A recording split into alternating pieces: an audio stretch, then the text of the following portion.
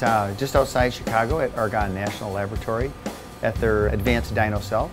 And we're doing the last stage of the X Prize competition, which is verification in a laboratory environment that everything we saw on the track is real.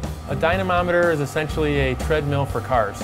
It's a piece of equipment that allows us to do very precise testing in a controlled environment to get a very precise answer of the fuel economy, or in this case for electric cars, the energy efficiency, so that we're able to compare car to car and make sure that if indeed a car is slightly more efficient than the other car, that it's an artifact of the actual vehicle and not because of the test conditions. When you go through this kind of standard rigorous testing procedures, you've got a set of data that's robust, it's defensible, it's repeatable, and allows you to be compared.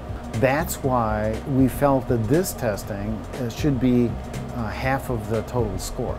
To be on a dyno is a real advantage. Our company is much too small to have such a own dyno or the possibility to go on the dyno.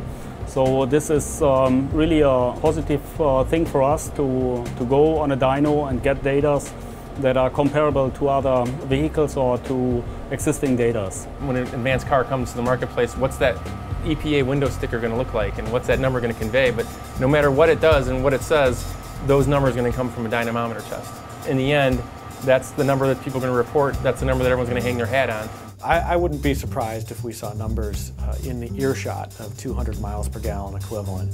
I think that these vehicles really give us a sense of what's possible now, and that these cars could really be game changers for the future.